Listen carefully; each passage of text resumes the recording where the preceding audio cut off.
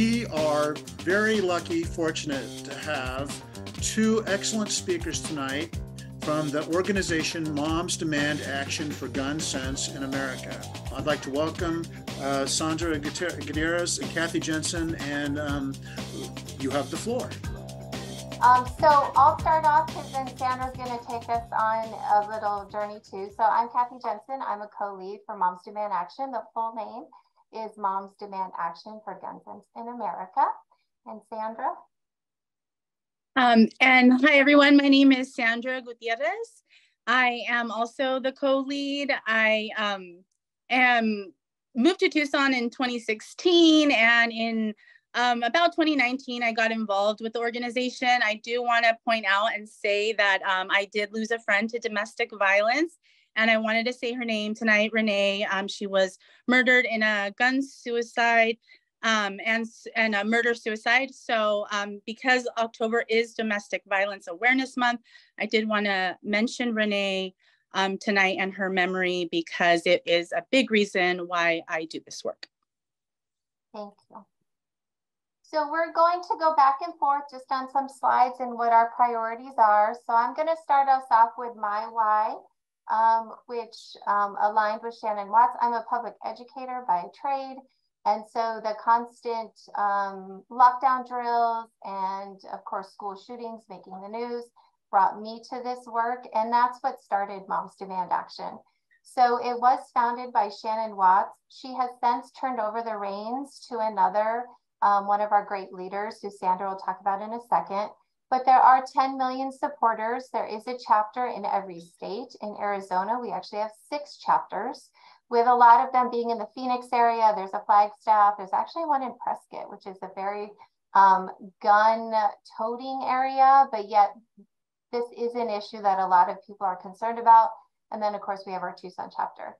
We do fall under the umbrella of Everytown. So under that umbrella, we have a lot of resources, a lot of opportunity to get involved in gun safety. I would like to point out, and Ricky has heard this when we did an LD18, we do not use the language of gun control. We use the language of gun safety. It tends to be a bit more palatable to those who are willing to listen to what is important messaging on firearm safety and safe storage, all of those things. So you will hear us refer to gun safety instead of gun control. And I'm going to talk about one of our programs that's called the Survivor Network. The Everytown Survivor Network is inclusive of anyone who has personally experienced gun violence, whether you've witnessed an act of gun violence, been threatened or wounded with a gun, or had someone you know wounded or killed with a gun. This includes, but is not limited to, gun suicides, domestic violence involving a gun, and unintentional shootings. So earlier I mentioned my friend Renee. I joined the Survivor Network and actually did that program as well. If you are a survivor of gun violence, and again, it doesn't necessarily mean that you yourself have experienced it, but if you've lost a loved one to gun violence, then we encourage you to reach out to us. We have plenty of support and resources for you. And you can do that by, the quickest way is to text survivor at 644-33. Or you could also go to everytown.org/survivors. We have one of our Arizona survivor leads on here today, Pat Maish. So we have 2 in the state of Arizona, Deborah Parker and Pat Maish, who I'm sure many of you know. She is a wonderful, popular lady. And if you, again, are a survivor of gun violence, please reach out to Pat. Go ahead and text some of those resources, and we are happy to connect you with people who really will support you. Next, we're going to talk about one of our big priorities this year. Kathy mentioned that we recently got some new leadership. That is this woman up here in this picture. Her name is Angela Farrell Zabala. And in our activities, we really value diversity. We want to advance equity, and we want to demonstrate inclusion. So some of the ways that we are doing that is by really investing in Black, Indigenous, and people of color's leaders. So anyone who is Latinx, Black, Native American, Indigenous to Arizona, not only are we looking to partner with them and have leaders in our organization with them. But if you can also provide resources, if you think, hey, this is an organization that could really use mom support, we would love for you to connect us with some of those. It's not really just about us growing our leadership, but it's actually to support their causes, because we want to acknowledge and talk about the effects that the intersectionality between race and gun violence. If we really want to address this problem, we have to be honest with it ourselves. Black people, Indigenous people, women, LGBTQ, they are affected at higher rates of gun violence. So we have to have honest conversations and we have to address those things. And the best way to do that is to be, engaging with those communities, partnering with them. And, here's a statistic that I'll mention. Latinx children and teens are 3 times more likely to be killed by gun homicide than their white peers. Of course, Rick earlier mentioned what's going on in the world. We all know that there is heightened sensitivity and hatred right now. And as an organization, we stand against all forms of hate. We want to disarm hate, and we know we are inclusive of everybody. One of our biggest priorities in 2024 is going to be elections, and the way that we will move forward in progress with that is to identify gun sense candidates in all races, federal, statewide, House, Senate, up and down the ballot. We want gun sense candidates at school boards everywhere. There's really, if we're going to make an impact, we have to have that majority. And so what a gun sense candidate is someone who has proven their commitment to life-saving gun laws. The way it works is in 2024, when a candidate, says that they're running, we are going to send out a survey to all candidates.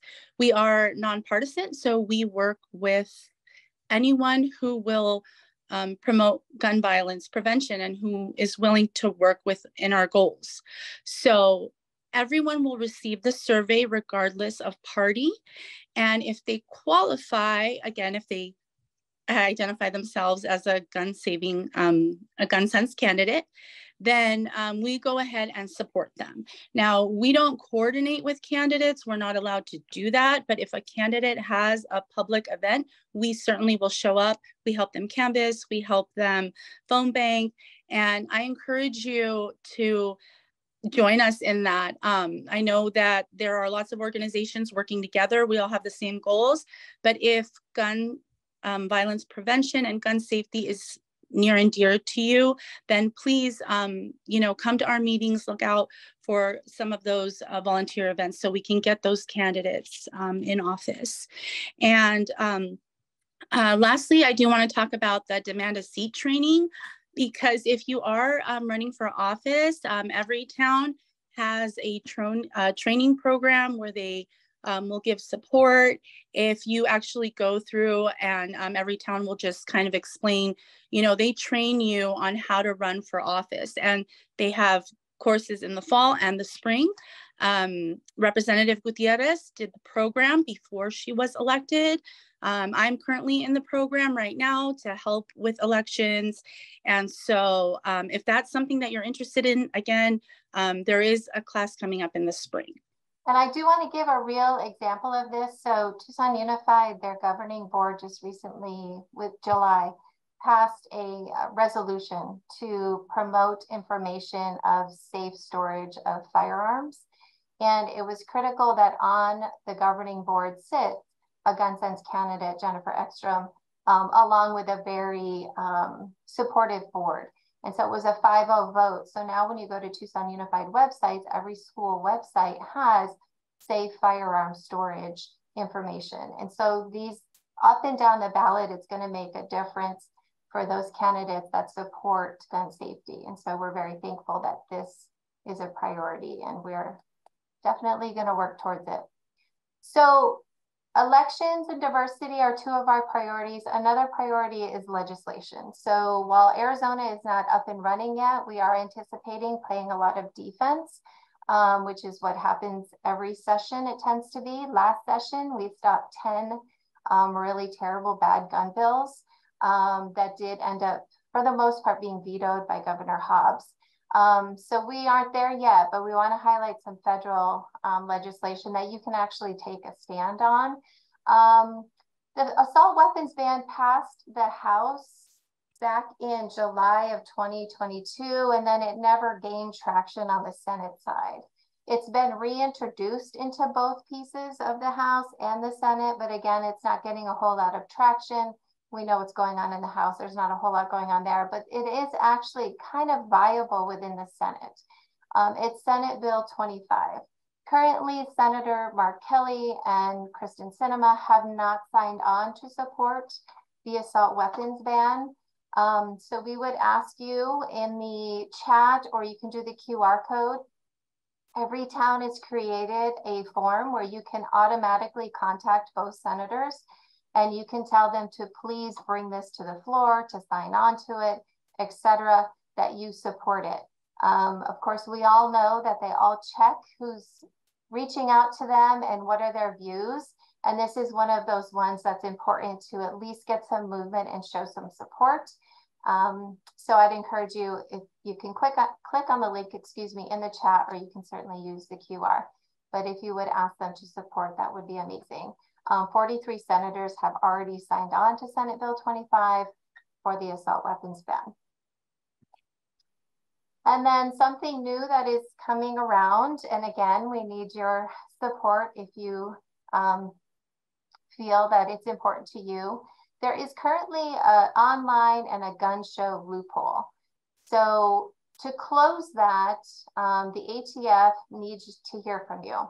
Because of President Biden's executive actions on gun safety and the Bipartisan Safety Communities Act, which was passed in 2022 back in the summer, they can actually close the loophole.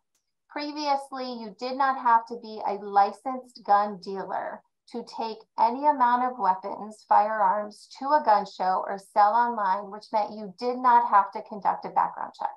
So people could go to gun shows or contact people online and receive a weapon without having any kind of questions asked. So this closes that loophole. So what it says is, if you are going to sell a firearm, you are making profit. That's how the loophole is going to close. And therefore you have to conduct a background check. So all firearms to felons, domestic abusers, gun traffickers who would be flagged in a typical federal background check would now be subject to that. This is a goal of President Biden to expand background checks to make them universal. Different states have different laws. The gun show loophole, of course, is alive and well here in Pima County. So showing the ATF this support is critical. And it's been determined by every town, which has a group of lawyers working on this. They have a whole legal arm, that this is legally permissible and consistent with both the Second Amendment and the authority that Congress gave ATF through that Bipartisan Safer Communities Act. So if you were to take out your phone and do like a text message to 64433, you can put the dash or leave out the dash. It's up to you. It works both ways. It will take you to a message will pop back to you. It'll have a clickable link. You can directly contact the ATF and say that you support that closing of the online and gun show loophole, which would essentially put everything back into a background check. Anybody who tries to sell at either venue, so to speak, would have to conduct a federal background check. And our last slide is just about our upcoming events. So we do have a November monthly meeting coming up. We do offer them hybrid, so there's a Zoom option or there's an in-person option. It is Thursday, November 2nd at 6 p.m. We will be talking about our Advocacy Day, which we will be holding in the spring, where we travel to the Capitol and meet with our representatives about our gun safety priorities. It also has on this QR code or on the link tree that I will drop in the chat, different ways, again, to contact your representatives, your elected officials on those priorities of gun safety. You can RSVP on the link tree. There's also a lot of other great information, including how to contact both Sandra and I. So we just want to close it with everyone is welcome. Moms, others, anybody who's for gun violence prevention, you are more than welcome to join us in this fight. So thank you for having us. We appreciate it. Yeah, thank you.